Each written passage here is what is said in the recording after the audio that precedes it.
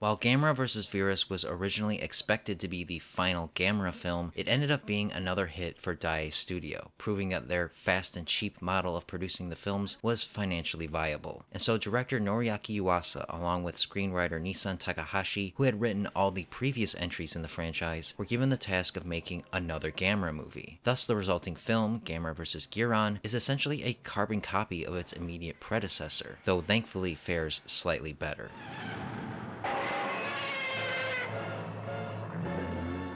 While stargazing through their telescope, Akio and his friend Tom, along with his little sister Tomoko, spot a spaceship landing in a nearby field. The three go to investigate, and while doing so, the ship takes off with Akio and Tom on board. Eventually, they land on an unknown planet, where they meet two alien women. The two aliens seem peaceful at first, but soon it is revealed that they want to consume the boys' brains and absorb their knowledge. Luckily for them, Gamera arrives in time to save them, but not before facing off against the aliens' knife-headed guardian monster, Guiron.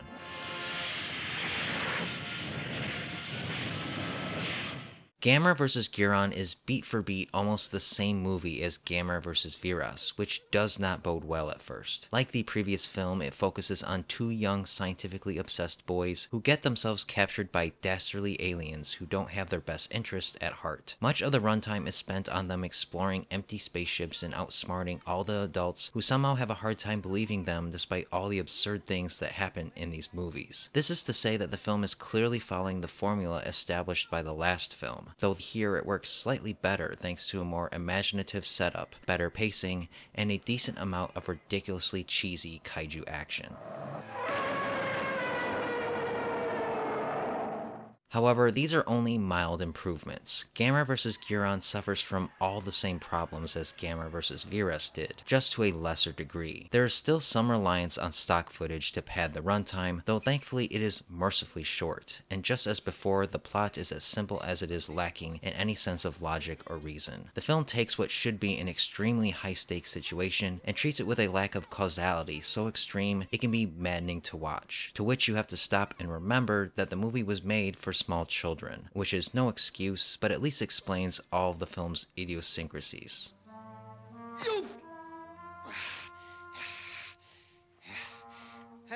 Where Gamera vs. Guiron fares better is the monsters. In contrast to the last film, Gamera is in this film quite a lot, as is Guiron, by far the most outlandish creature of the series so far. He's essentially a gigantic walking machete, and is more agile than you'd think, making for quite a dangerous opponent. Adding to the weirdness is his ability to shoot shurikens off the side of his head, which proves to be quite a thorn in Gamera's sides. The fights between these two are easily the best thing about the movie, and contain a few wacky moments that are sure to be burned into your brain. Gauss also makes an appearance as well, this time inexplicably showing up in space, and painted up silver for added effect. He exists to be literal mincemeat for Guiron, dispensed with in one of the most hilariously over-the-top violent scenes of the whole franchise.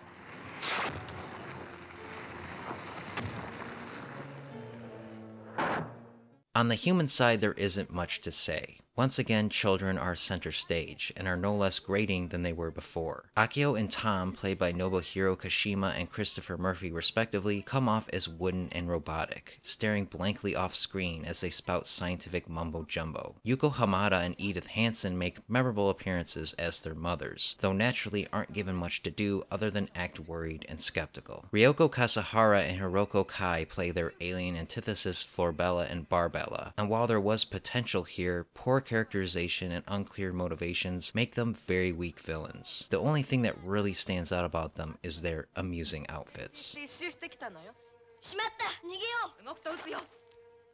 Kudos, however, must be given to the overall production. Much of the film takes place on another planet, and while the execution is obviously lacking in certain respects, the creativity and craftsmanship in bringing Terra to life on screen is there. Noriaki Yuasa and his team certainly weren't lazy, that much is clear, and even though it's all super low budget, you can appreciate the attempt to expand the scope of the franchise within its limitations. Gamera vs. Guiron is another lackluster entry in the Showa Gamera series, though isn't nearly as deficient as the preceding film. While crippled by the same lack of time or resources, it at least has some ambitions, literally reaching for the stars to tell a more expansive story. It's just a shame that the execution to tell that story is so unsatisfactory across the board. The film's one saving grace is the monsters. Everything having to do with them is silly, goofy, absurdist fun that should give you a chuckle or two. However, even then your mileage may vary, as you have to suffer through a lot to get to it. It's worth a watch if you're curious or looking for a film to riff on with some buddies, but unless your love for the flying turtle knows no bounds, you may want to skip this one. For more reviews and opinions on all things Gamera, subscribe and stay tuned to Up From the Depths.